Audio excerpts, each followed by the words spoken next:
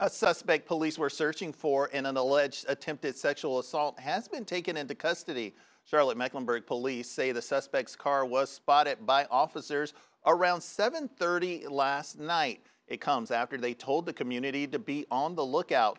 Police say the person is a suspect in multiple assault cases, two of them being sexual assault.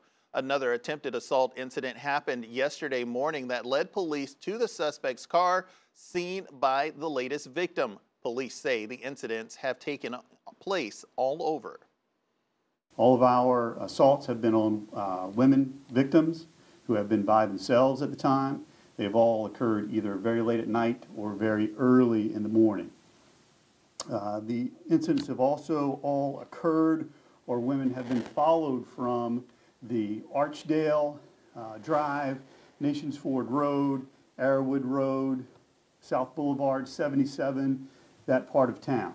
So that's a particular area of town that we are paying attention to right now. Officials are urging the public, specifically women, to be aware of your surroundings and make sure you have a friend or someone who knows where you're going. They are also encouraging women to keep their phones handy.